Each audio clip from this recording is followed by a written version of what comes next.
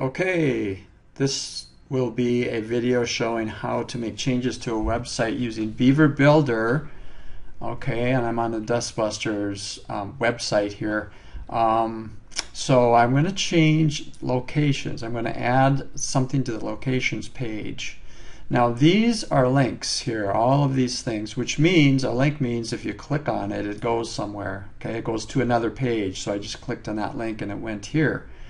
So now I'm on this page. Now I'm going to go back. All right. Now if I want to add something, if I want to add another link, okay, I'm going to add Mission Creek because that's another town that we want here. And to find out where Mission Creek is, I go to Google and then just search for it, right? And then I go click on this map over here because I want to see what zone it's in. So here I'm there on the map and I see that, yeah, that's in, for Dustbusters, this is zone 4. Okay, so I want to put it in zone 4. So I'm going to go over here to the page again. I'm on the locations page on the website and I want to add Mission Creek to this list here under zone 4.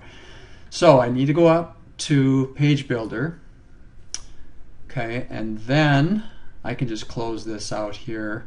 Or if I just see how these things are highlighted when I hover over them, this is what I want to change. But so just to get this out of the way, because I do want to add content, but I don't need to add another module. So I'm just going to X that out. And I'm going to click here. Now when I click here, this is just not going to go to these links. It's just going to open up this edit area here. And here we have this stuff here so I can edit. Now to make this work a little bit better, I'm just going to click the text thing over here. And here we can see the HTML that controls all these links. So what I usually do is I would just take the last one, and you can see the last one is Hinckley. And here is Hinckley here, and it starts with the LI for list, and then it ends with the /li. All of the HTML commands start and end with command, and then end, or they start with a command and then end with a / command. So LI in brackets, and that ends in /li. Okay, so I'm going to highlight this and copy it, and then I'm going to put my cursor here, hit enter, and then I'm going to paste. So now I have 2 Hinkleys, and if I hit space, then it shows up there, see? Okay, so now I don't want it to be Hinckley, I want it to be Mission Creek. So I'm going to change that here. Okay, and changing it right here changes what you see on the screen. Now the link that it goes to is actually after this href. So I want it to go to the Mission Creek page. So what we're going to do is for a URL, which is the HTTP thing, you can't have spaces in that. So you can't say Mission space Creek. But what you can do is you can say Mission dash Creek.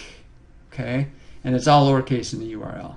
Okay, so now if we save that, we'll save it, and we have Mission Creek on here now. And then we click Done, and we click Publish Pages. Okay, so now let's test it. Now what happens when I go to and click on this? Okay, it goes to the Mission Creek page, and oh, we have a Mission Creek page. I was thinking we didn't have one, but maybe Megan has added that already. Okay, so there it is. Now let's go and see. Basically, that's how you add the. I'm just going to end this video here because that just shows how you add the links, and that'll be simple, straightforward. We'll just focus on one topic on this video. Okay, all done.